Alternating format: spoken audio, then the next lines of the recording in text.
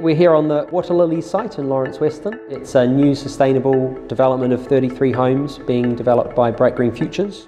Our ambition is to put people and planet at the core of housing. The way we do that is by building highly sustainable communities that are zero carbon. Here at Water Lilies, this is the first time in the UK we've brought together a large solar array across housing, a central battery store, electric vehicle charging and air source heat pumps, all integrated with a smart system.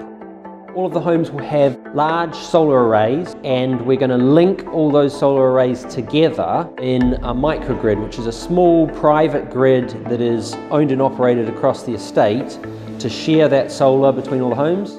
So it doesn't matter if one person is out, their solar panels can still provide electricity to their neighbours. And what we're doing here is we're building a large battery right into a renewable project in order to be able to time shift energy from when it's being produced to when it's needed. And that's going to be a real demonstrator that lets us convert to 100% zero carbon by 2050.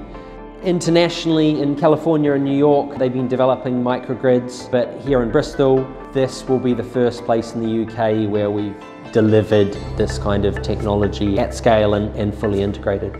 It was great when we met CPRO and Damon and Bristol Energy Coop and their investors, because there was immediate bonding because of the value share.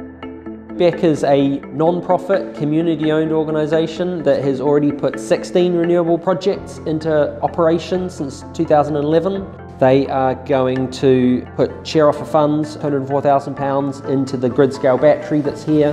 The BEC share offer is online now on the FX platform. It provides a 3.5% return on investment. Private individuals can invest between anything from £100 to £100,000. I really encourage you to support that share offer and help us build the next generation of renewable technology.